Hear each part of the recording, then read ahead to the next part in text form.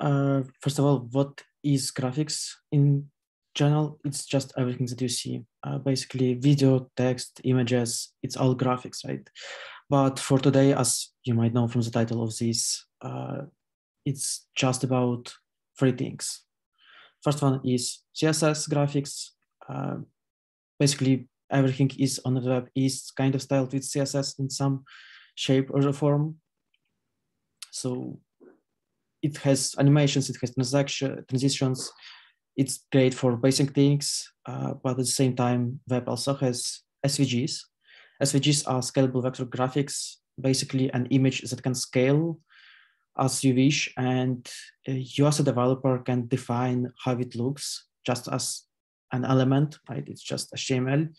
So it's an image that you can programmatically actually generate, which is not something that you can do with normal images, right? You can say that, hey, please draw this and this here and here in React, but for SVGs, you can do that. And that's useful in some of the cases. And Canvas is somewhat a new thing in the web. I mean, new as in 10 years, but at the same time, it's not commonly used. But basically what it is just an image that has contexts over it. They're called context, but basically it's an image that you can draw above. It's basically a buffer that or a painting or canvas, which you can paint anything using different APIs. Two primary ones are GLS and 2D context. GLS is super advanced stuff, and 2D context is just as simple, hey, draw this line from this point to this point. And that's about it. CSS, what are advantages of it? It's super easy to use it. Like everyone should know CSS if you're a web developer and do the design part of work. Obviously, some of the guys don't do design. They just do the like coding, like logic and things like that for React. But at the same time, I don't think that it's hard to learn what CSS is, right? It's simple. It has complex features, animations, transforms, like even 3D ones. And as you will see later on, you can do a lot of stuff with just CSS. And it's somewhat fast for what it does. And for CSS, you have a lot of tools, right? You have Webpacks that can compress your CSS, and you can use things like SAS or SSS and make like functions, something like that. And actually, it's pretty useful in more advanced CSS things, but at the same time, its main disadvantage is that while sky is the limit with CSS, right? You can do anything with it, basically. But there's a practical limit. You wouldn't put like, I don't know, 10 kilobytes of CSS with 10,000 lines of code into your project, right, guys? I mean, some of us do that, but at the same time, there is practical limit of real world usages. Once again, rendering performance is fast for what CSS does, but at the same time, it is slow because you have to create actual DOM nodes, and then engine must position them. It must apply some rules to it, and because CSS is cascading style sheet, it also needs to compute which style is active for the current node. So it's fast for what it does, but at the same time, comparing to SVG or Canvas, it is slower. And it's, once again, less practical than other solutions. In some of the cases, a lot of things can be done with it, but it has some limits. SVG, the best thing of SVG, especially in web, when we're talking about web frameworks or HTML-based SVG, because you can put SVG as an image, just use an image tag with SVG image in it. And that's different from when you just put SVG code into your page. Because when you just put the code into your page, it can be actually styled with CSS. So like you can change the fill color, for example, when user hovers over some element. And I will actually show you later on some of the examples of such things.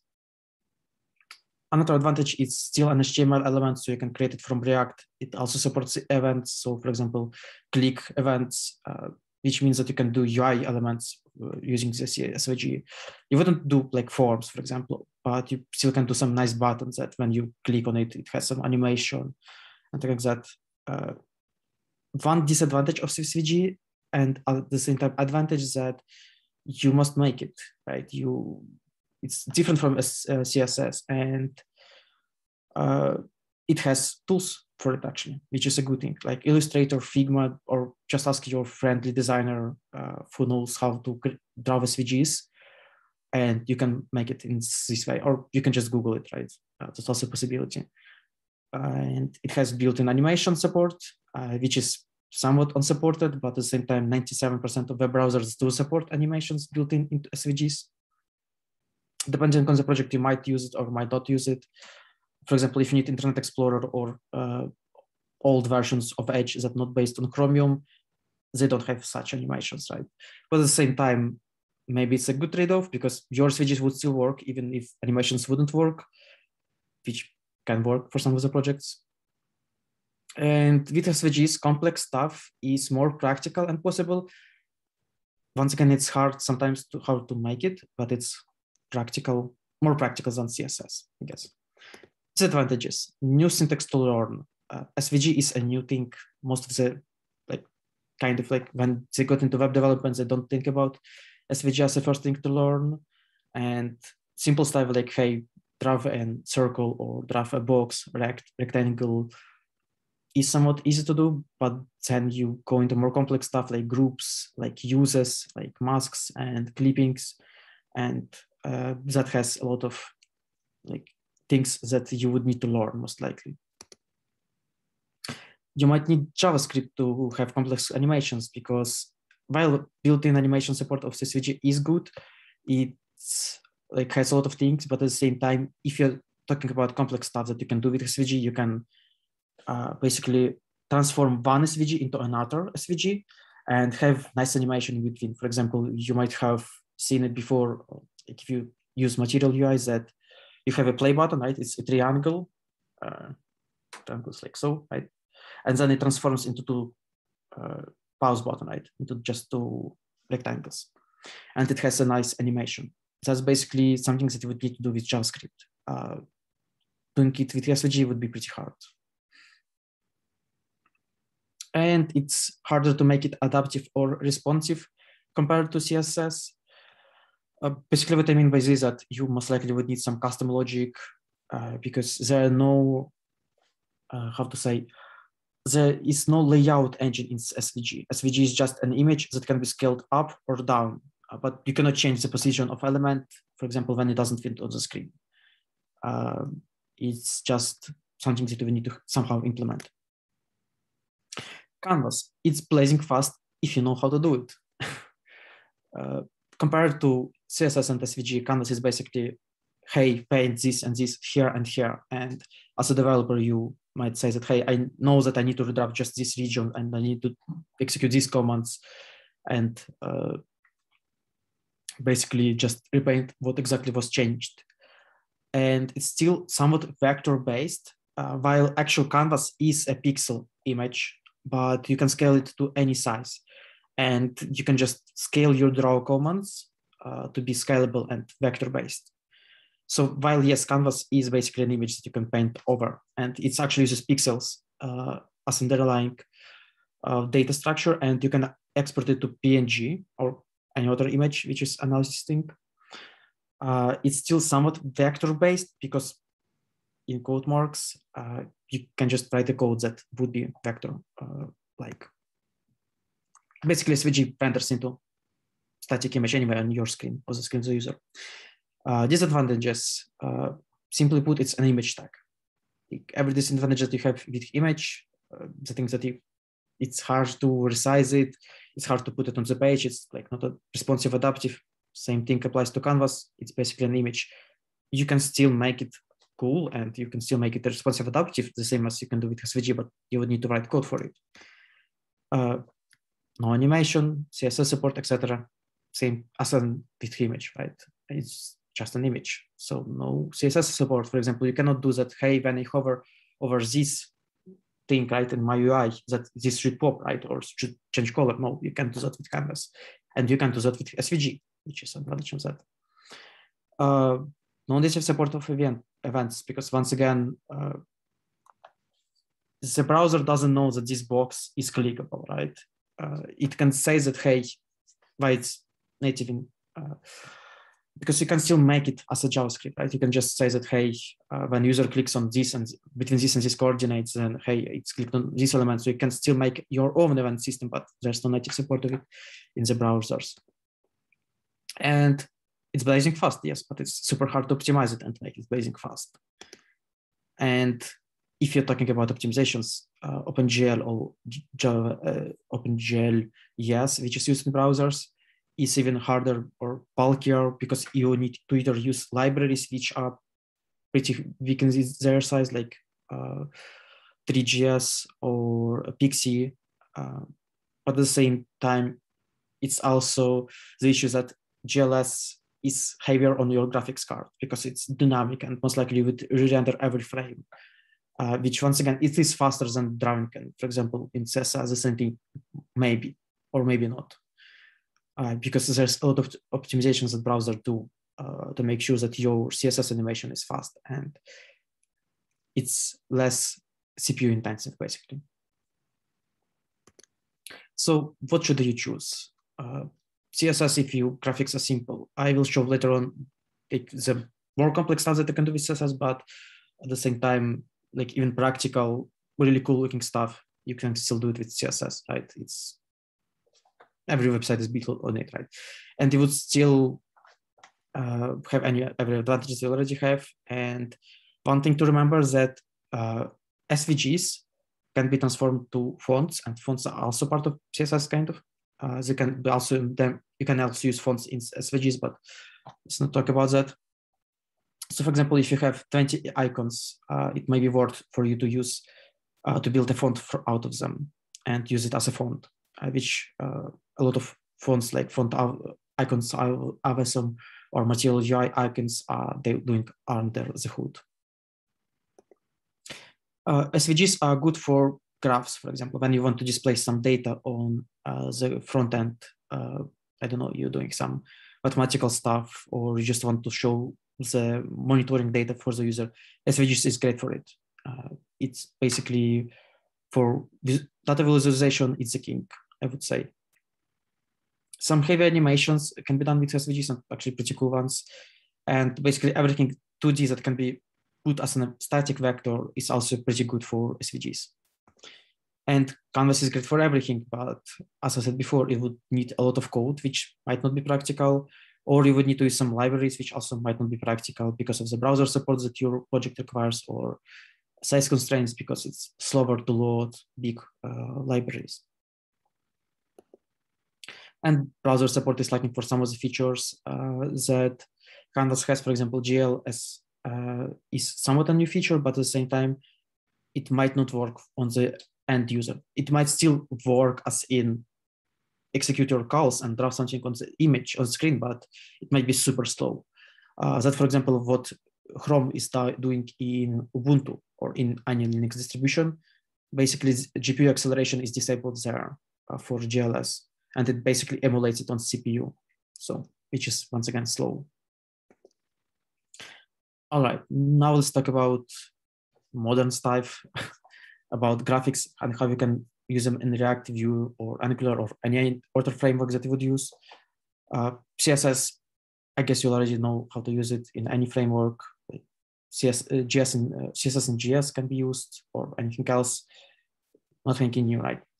SVG can be used as a static file, right? You can just, if you need just static files that you want to display without any animations or hover events, things like that, or you could generate it dynamically, right?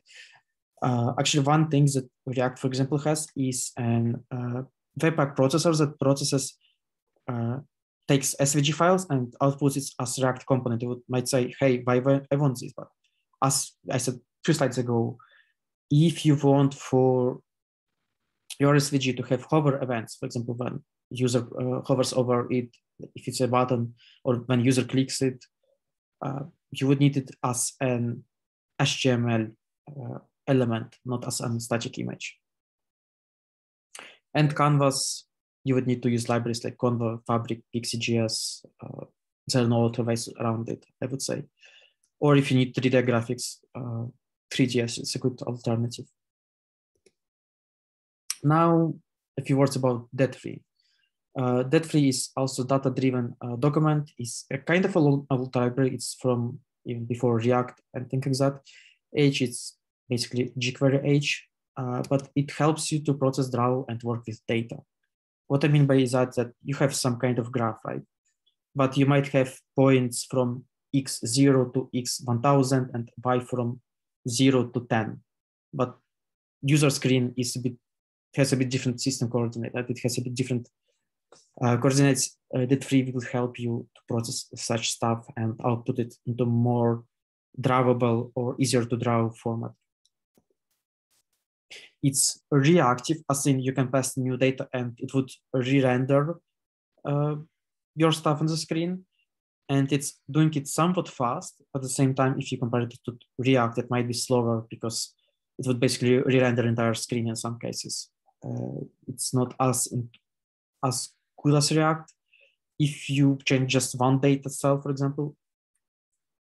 But at the same time, it's fast anyway. But it's practically a DOM library, so it just works with pure DOM. It doesn't integrate with React or any other framework like Vue or Angular that nice. So you would need to build some layer between them. For example, you might just render it to div, which handled by React, or you might have some bigger integrations between them. But basically, we need integration. But at the same time, any dat3 code can be transformed into React, Vue, and Angular, and it can be still pretty fast. So in most cases, you don't need dat3. And if you need it, then yes, you would need to find some way how you can combine them. If you're, for example, using React and you want to use dat3 as well. But in most cases, once again, it's not needed. And you can always use dat3 just to process your data and not output it to HTML page. Here's an example about data. For example, we have just a sound player, right? And this is music, some music or some sound, and you want to show how much loud it is at some point, right, to the user, and show it to him. With obviously progress bar how much you are into this music or soundtrack. Here you would need to process and compress your sound file, because sound file has 50,000 samples, right, or 1 million samples, and you need to compress it to just 20 that you would display to the user. And also you would need to find the maximum amount that, because once again, user screen is just 20 pixels wide, right? Or not the user screen, but the area that you want to output it, or the height is limited.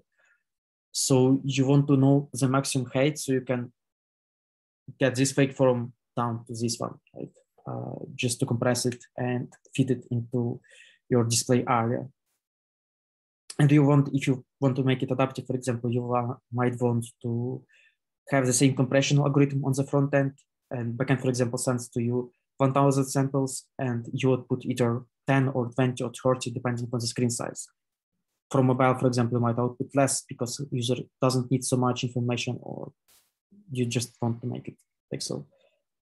All right, and how this example was built is basically we have two kind of boxes, ones that are fully filled and ones that we have a full fill box, right, the red one, and we have just a smaller one that we put depending on the divs that you use. This is pretty simple stuff, right? You can do it with CSS, or you can do it with SVG or Canvas. It's not super hard to do it with any of these tools.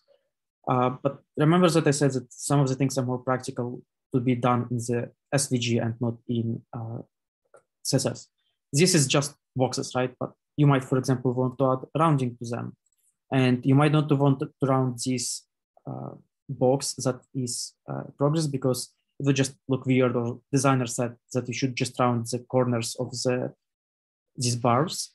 And doing so with CSS would be actually pretty hard, because when your fill progress gets to almost end, you don't want to beat around, you want to beat round, right? You want to be cut it off a bit.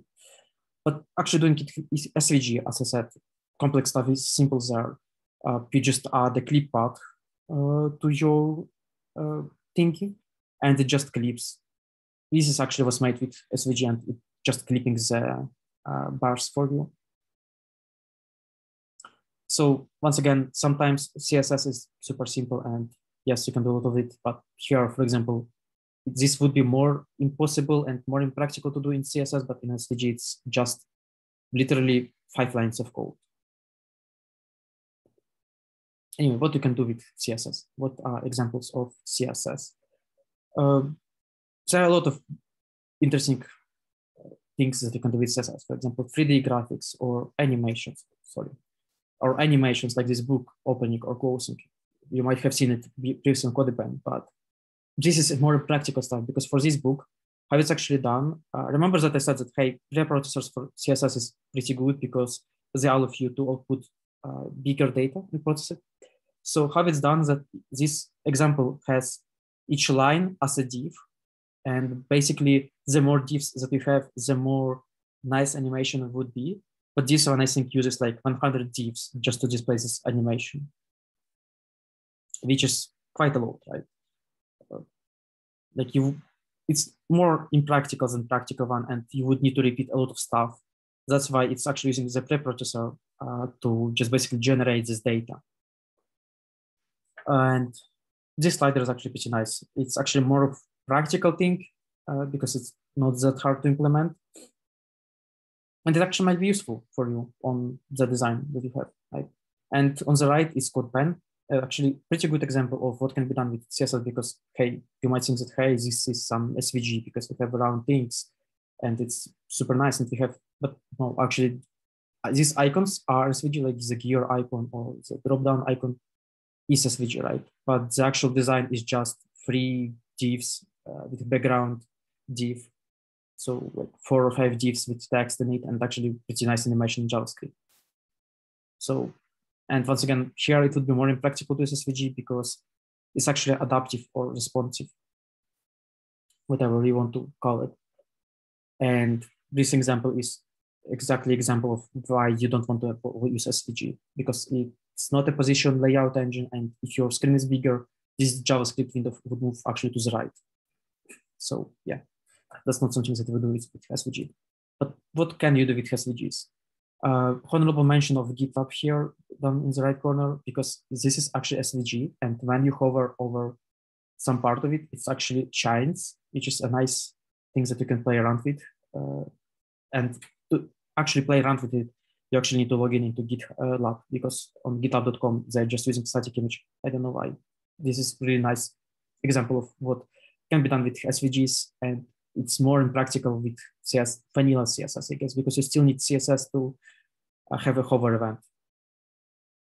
And why it's honorable mention, because this line king is basically the same thing. When you hover over some of its elements, it's lights up, and actually this is pretty cool looking. But this is actually pretty practical, what GitLab has done. Other mentions is this really nice graph that represents data, and this world map is actually taken from that free GS examples page.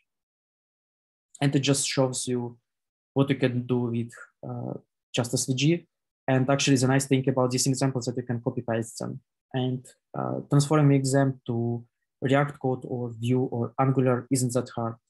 It's somewhat straightforward to transform this dead-free code into React code, and it's actually, once again, somewhat fast, even if the data is dynamic. Or here's an example of like super nice SVG selection thingy, and it's fully built on SVG, and it's actually has animations, hover animations in it. So yeah, it's once again a show of more practical and complex things that you can do with SVGs. You wouldn't do this obviously with vanilla HTML and CSS. And Canvas, this is just literally a screenshot from Conva.js, and it's more practical one because Conva.js is a framework that allows you to have built UIs with Canvas elements, which is a great thing. For example, if you do an, I don't know, image editor or SVG editor or a game or something like that, or for example, Drava.io, a website that where you can build nice graphics or nice things with, but basically it's using most likely Canvas or SVG under the hood. I'm not sure about the Drava.io, but if you want to make some editor where you edit some data and you want to drag and drop, for example, right? You can do it with HTML, obviously, but Canvas is more performant in this case. And actually here, you actually need to use something like Conva.js or other libraries. And actually a few words about Canvas. OpenGL, as I said, is mostly impractical for most of the things because it's not supported on every device. Even if the API is there, it still might be slow. And initial loading of OpenGL might be also slow. There are a lot of things that you need to optimize to make it fast. And the only practical use cases that I see for it personally are 3D games and other games, or if you need some kind of 3D, because using it for 2D doesn't really make sense because Canvas 3D mode is the best for it. And there are a lot of libraries for it. And basically, if you want to use Canvas, the best things that I know how you can use it is just go and ahead and Google, for example, some libraries for it, like Conva or Pixie or any other library for it, and just use it. Don't try directly using it for anything that is more harder than, I don't know, cutting an image and displaying only a portion of the image, because that's something that you can actually pretty easily do with Canvas. Just displaying, like if you have this big image of, I don't know, picture or avatar of the user, and if you want to just cut it, for example, to pick it, to upload it, you can cut it via Canvas. And as I said before, Canvas can be exported then to, it can be exported to an PNG image. So it's great, for example, for picture upload, right? And that's literally 20 lines of code of Canvas, or you can just install a library that would do the same thing for you. Just cut an image when user uploads a picture to your website. And anything harder than that, you would need most likely some kind of library to use Canvas. All right, that's it for the actual presentation. Now is the questions and answer session, guys. So any questions, guys?